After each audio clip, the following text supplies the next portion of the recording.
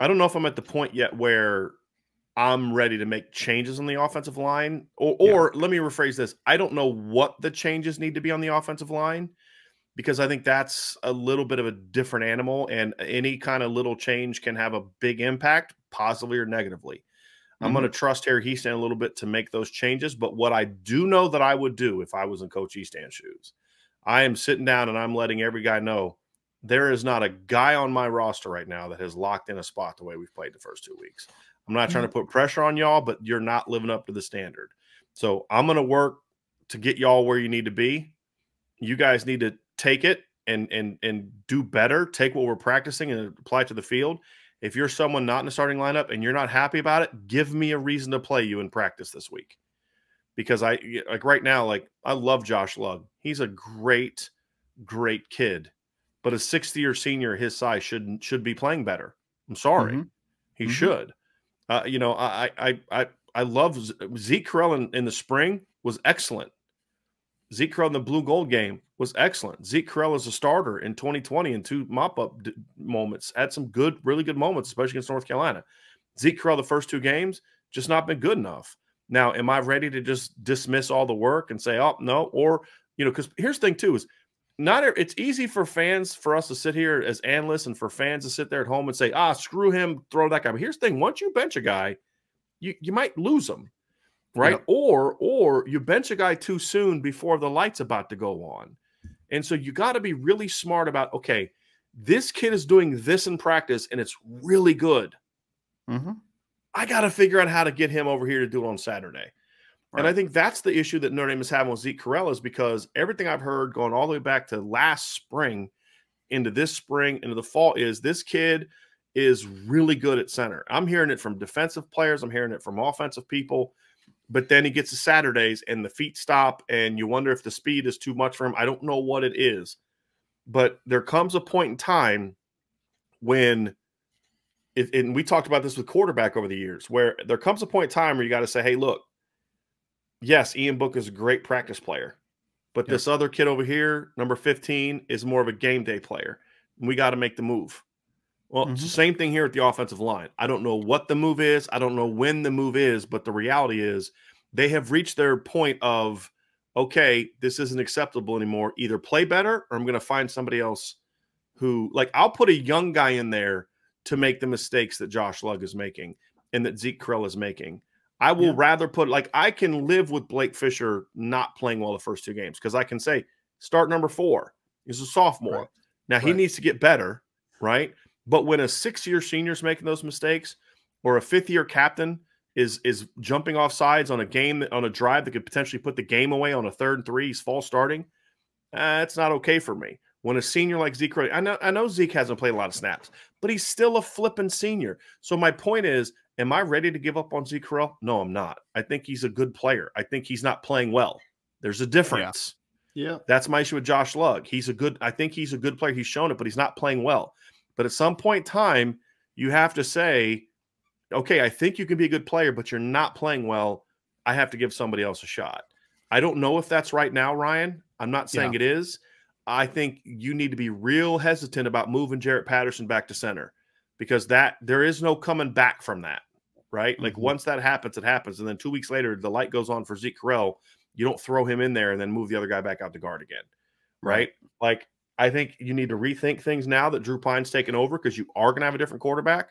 But if you're going to decide to go with Zeke Correll, then you need to roll with Zeke Correll. And if he doesn't play well, then you need to find somebody else for center and leave Jarrett Patterson alone. Or you make the move now and you roll with it. And so I don't know what the moves are, Ryan and people in the chat, but I just know that what we're seeing right now isn't good enough. It's not good enough from a coaching standpoint because this is what I've said. I know for a fact that Harry Hiestand does not teach things the way that we saw them on practices. You've seen it with your own eyes, Ryan. But at some point in time, you're either teaching it or you're allowing it, and both of them result in the same thing. And so there has to be accountability from a coaching standpoint. There has to be accountability from a player standpoint, and we're getting to that time where these things need to get fixed and get corrected, Ryan. This is something that me, you, and Sean all agreed upon. Yesterday, if you joined us for the show, everyone out there listening, you heard us speak adamantly about every day is an evaluation opportunity for the offensive line moving forward. It is. Everyone should be being evaluated on a day-to-day basis now. Every single player, because we know it hasn't been good enough through 2 games. It hasn't. And it is such an important and vital position, not only just from a structure of winning football games, but also just working together. One bad offensive lineman can fracture potentially 4 other good ones around him. Like that's that's how important cohesion is up front, right? Ryan, and you said this to me after the game on Saturday. You said I think that you and then Vince also said this to me. It's in every single play, it's one guy. Yep. It's like one guy, but it's a different one guy every time. Yes. And I'm bringing that up. I'm interrupting you to bring that up because that right there makes your point that it just, if it's just one guy on every single play, your line's going to stink. Yep. And that's the reality of it. And this isn't just the Zeke Correll is the whipping boy or Josh Lugg is the whipping boy. Everyone needs to play better. Every single player. Fisher, I'm not saying Jarrett Patterson, all of them. I'm not sitting here and saying that just the center and right guard position are the only 2 spots that need to be evaluated. No, I'm saying all 5 need to be evaluated on a daily basis. They do, right? Because Harry Heason has done this before, Brian, right?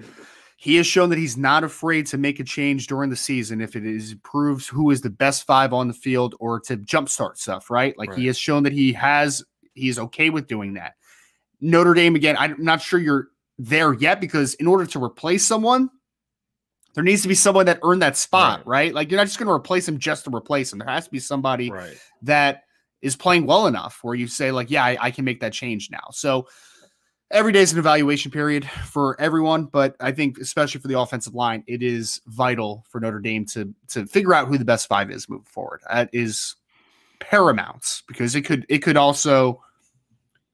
be a long-term decision too. Like it doesn't just have to be a this game decision. It just has to be this season decision. Like, I mean, honestly, Brian, like we've talked about freshmen, you usually don't want to like push along too far as like, playing early from an offensive line perspective, right?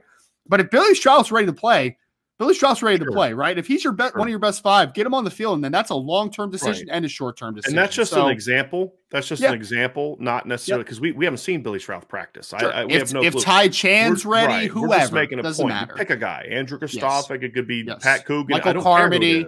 Sure. Right. It just, you got to find guys that want to be out there. The biggest thing is, the thing that bothers me the most is just, we haven't seen the toughness. Like, it's not that they're not playing hard. They're not playing physical. And I don't know if that's a mental thing or if it's, I don't know what it is, but they've got to figure out a way to get it fixed. And that's not just a player problem. That's a coaching problem as well. And it starts at the top and it works down to the position coaches, right? It's about Coach Reese putting in stuff that the guys know. It's about the offensive line coach making sure the guys are executing and being held to a certain standard.